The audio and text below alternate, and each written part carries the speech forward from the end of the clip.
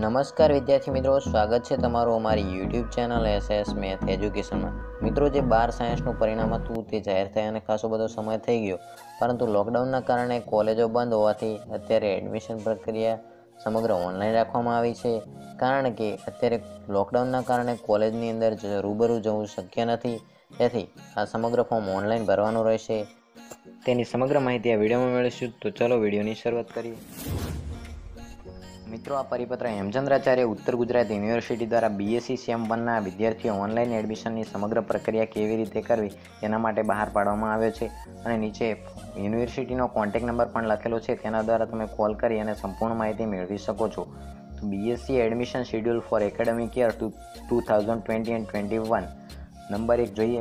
Online પ્રવેશ form ભરવાની તારીખ કઈ છે?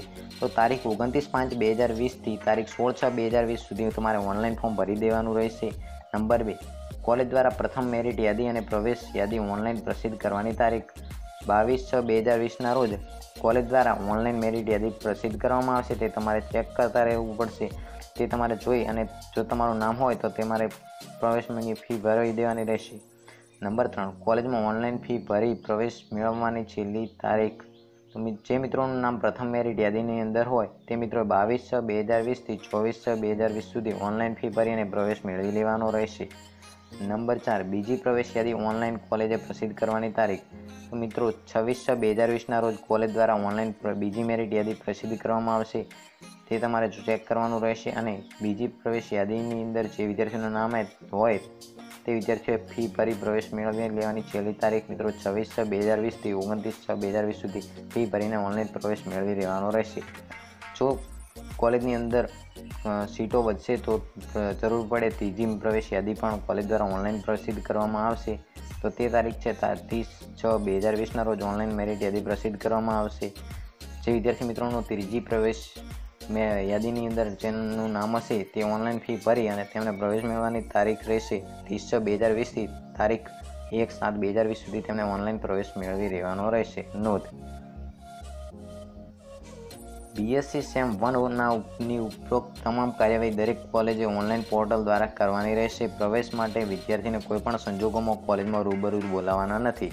તો મિત્રો, આ લોકડાઉનની અંદર કોલેજમાં રૂબરૂ જવું શક્ય નથી, તેથી આ કોલેજ દ્વારા સમગ્ર પ્રક્રિયા ઓનલાઈન પોર્ટલ પર કરવાની રહેશે અને સમગ્ર મેરિટ યાદી પણ ઓનલાઈન મૂકવામાં આવશે અને ફી પણ ઓનલાઈન ભરી તમારે પ્રવેશ મેળવી લેવાનો રહેશે।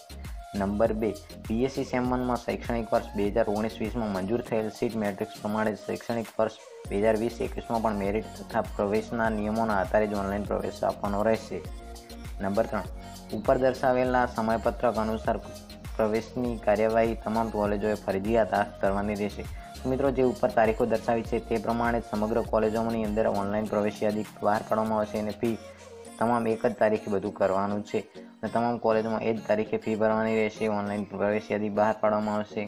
નંબર 4, યુનિવર્સિટી સંલગ્ન તમામ સેલ્ફ ફાઇનાન્સ BSc કોલેજો માટે પ્રથમ વર્ષના પ્રવેશ માટેનું ડિવિઝન 120 બેઠકો પ્લસ 7 મેનેજમેન્ટ બેઠકો પ્લસ 3 ડિપ્લોમા 2 ડિગ્રી જો વિદ્યાર્થીઓ હોય તો જ ભરવી, ન હોય તો આ સીટો ખાલી રાખવા માટે રહેશે। વધુમાં વધુ 130 વિદ્યાર્થીઓને પ્રવેશ આપવાનો રહેશે। સરકારી ગ્રાન્ટેડ કોલેજોમાં મેનેજમેન્ટ બેઠકોની જોગવાઈ ન હોય, ડિવિઝન 120 વિદ્યાર્થીનું રહેશે।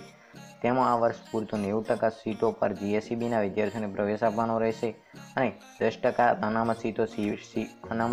અનામત સીટો CBSE અને અન્ય બોર્ડના વિદ્યાર્થીઓ માટે ખાલી રાખવાની રહેશે અને પરિણામ બહાર પડે ત્યારે તેની પ્રવેશ કાર્યવાહી ઓનલાઈન કરવી।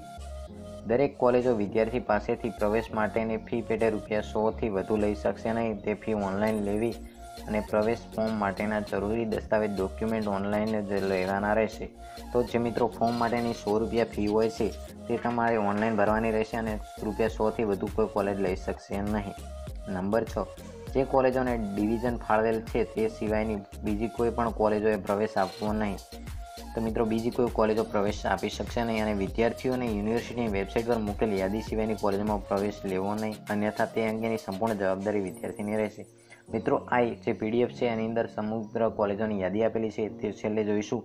નંબર 7, કોલેજોએ યુનિવર્સિટીએ નિયત કરેલ ફીથી વધારે ફી લેવી નહીં। ફીની વિગત સેમેસ્ટર દીઠ નીચે મુજબ છે। સરકારી કોલેજ હોય તો મિત્રો 600 રૂપિયા ફી છે અને ગ્રાન્ટ ઇન એડ કોલેજ હોય તો 2500 રૂપિયા ફી છે અને 6મી ધોરણની કોલેજની ફી 11,500થી વધારે છે નહીં. તો મિત્રો ધારો કે સેલ્ફ ફાઇનાન્સ કોલેજ હોય તો તેની અંદર 11,500થી વધારે ફી ભરવાની રહેશે નહીં. આ ફી યુનિવર્સિટી દ્વારા નક્કી કરવામાં આવી છે. નંબર 8, યુનિવર્સિટીએ આપેલા સમયપત્રક મુજબ પ્રવેશની કાર્યવાહી કરી તેની જાણ યુનિવર્સિટીને કરવાની રહેશે. નંબર 9, પ્રવેશના સદર નિયમોનો દરેક કોલેજોએ ચુસ્ત અમલ કરવાનો રહેશે.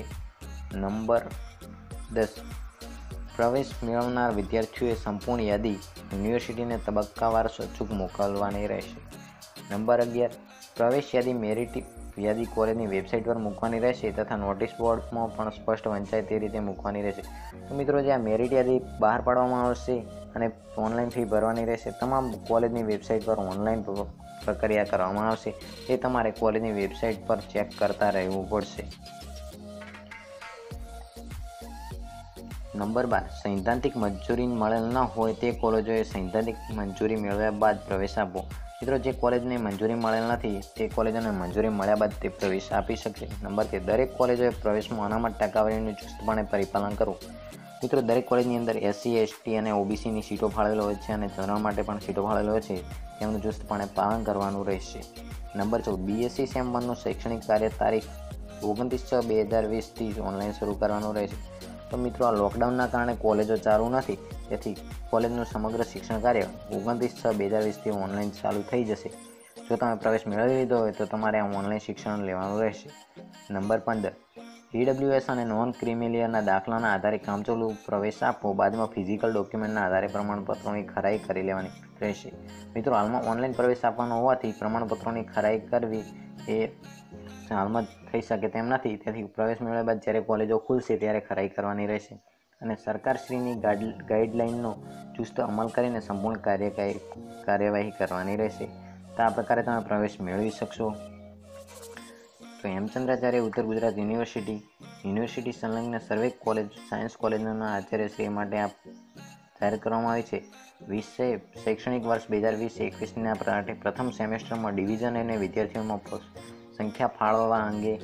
તો મિત્રો અહીંયા કેટલીક કોલેજોનું લિસ્ટ આપેલું છે. ધારો કે number 1, arts science and science college Mehsana, MN science college Patan Visnagar, science and arts college Garhi, commerce and science college Palanpur, arts and commerce college પીલવાઈ, science college Modasa, science college Talod, સરકારી વિજ્ઞાન college Idar, science college Himmatnagar, science college Patan, સરકારી વિજ્ઞાન college Vadnagar, સરકારી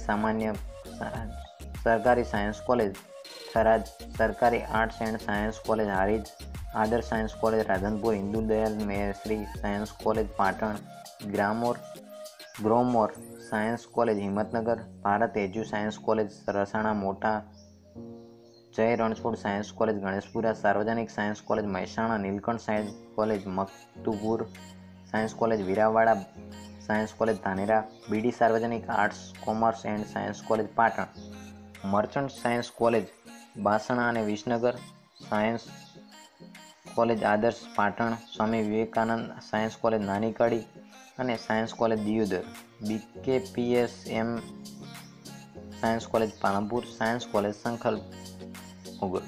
તે મિત્રો કોલેજની યાદી અહીંયા આપેલી છે.